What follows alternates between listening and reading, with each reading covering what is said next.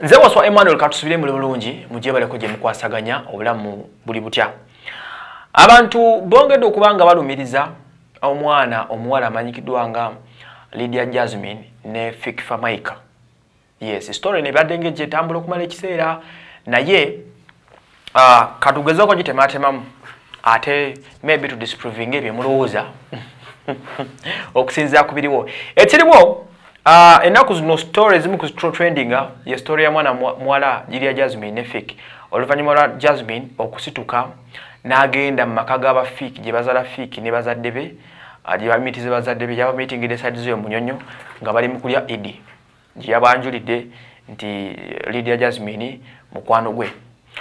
Fik ne Jasmine bamaza banga tugenda myezi giweredde ku ddala myezi nga gigi 5 nga bano bola bakukuta baso ku meeting ku Papa Sport kwa Misachi then oluvannyuma ne baberenga ba meeting ewa Atin gye bakolera n'oluyimba olwamukomuko Lydia yakiriza okubeera video vixen mu luyimba luno ne byongera okubanga bitambula omanye ebigambo abantu mubirumiriza nnyo enkya n'eggulo ti Fik ne Jasmine enkolagana yeyongedde okubanga ekula. Then from there mwatuse n'okumuwayiriza mbu yandibanga ali lubuto lwa Fik ekitali kituufu no ekisooka kyabena Jasmine ono alabika mukwano gw'abasajja nnyo. Yes, abawala abasinga obungi mikwano gye amina abasajja andi benasema okunyumyako ne Jasmine yangamba nti ye ayagala nnyo abantu abali successful. Jasmine ono basooka musiba nnyo ku Kenzo era ekigambo Kenzo tekivangako mu mboozi za Jasmine abantu abasinga batadde nnyo Jasmine on spot ku nsonga za Kenzo. Buli musajja alabibwako ne Jasmine bamutunuuliza ebigambo.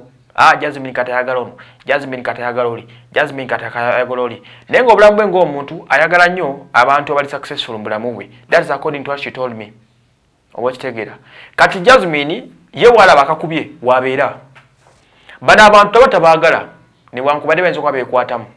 Naye abeyambisa kwekuumirako mawulire, that's one. Ebbanga Jasmine lyamala nga yekukutiriza ku Kenzo. Ebbanga lyamala mawulire. Kenzo bwe yakivaamu ne wajjawo kati Fik. Ebbanga lyamala ne Fik nga muwulira emboozi Jasmine Fik limukuumira mu mawulire. N'okubanga miziki wasigala atambula n'abantu okwongera okumanya Jasmine yaani. Oba okitegeera. Jasmine ayagala nnyo abasajja mikwano gye. Era wamulaba ennaku ezo nga aline Hudson dali luno. Kati obulamu bwa butambuliza nnyawo to make sure nti amawulire gamusigalako ne gamutambulirako okumala ekiseera. Manyi music industry eno nzibuzibu. Bw'otena muziki gunoga oba olina okuba neggulire nga bikaseera likkoonako. Kati ba Jasmine business bagitegeera. Obulamu babuteeka nnyo ne babukuumira nnyo ku baserebu abalala. Bw'olaba nga yitanawo katambula alina obeera ne Fik mufune kye mugenda okunyumyako.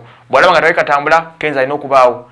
Bw'olaba nga tawali katambula alina okuba ne grenade kubanga amawulire gatambuliramu abo okusooka ensi ekola kyemwogerako naye nga si bwe guli. Ne bwankubadde ebifuluma biri nti Fik takyava wa Jasmine awo mu kizungu awo babeerawo nnyo bonna ne Jasmine atambula nnyo ne Fik. So but I think they are trying to promote their songs ne Jasmine kwenoonyeza amawulire gabeera gamutambulirako kuba music si alina omungi ennyo naye n'okuba n'ekintu ekibuuminga ebintu bye. Kuba olwo n'omunyumyako ng'oliwa TV oba oliwa radio oyendingapo ng'okubyayo akayimba ke. Buli n'omunyumyako omaliza okubya akayimba ka Fik Fameica akamukompa mwannyoko. So that is it. I think tebali nnyo okugeza okuggyako nsonga za mawulire. Nze waswa Emmanuel mbere bulungi.